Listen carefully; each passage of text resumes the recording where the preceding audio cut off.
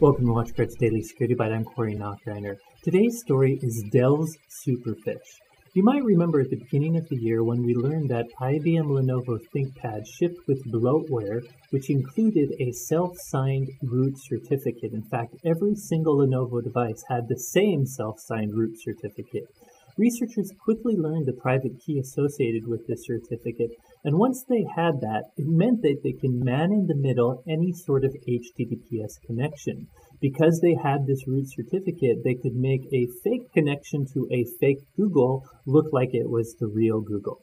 In any case, today we learned some Dell Inspiron and XPS computers also have a similar self-signed root certificate. The certificate seems to have to do with some sort of Dell process called eDell root. And it's unclear how widespread this self-signed root certificate is, but the people that are crowdsourcing this new research have found at least a couple Dell devices that share the certificate. And again, this means if you have this root certificate, bad guys can actually take advantage of it to make any connection to a fake site look like a legitimate connection to a site you might trust. In fact, it might even be possible to use this certificate to sign malware and make it look more legitimate to Windows. In any case, this is a pretty big issue, and it's concerning to see how widespread this might be among Dell computer equipment.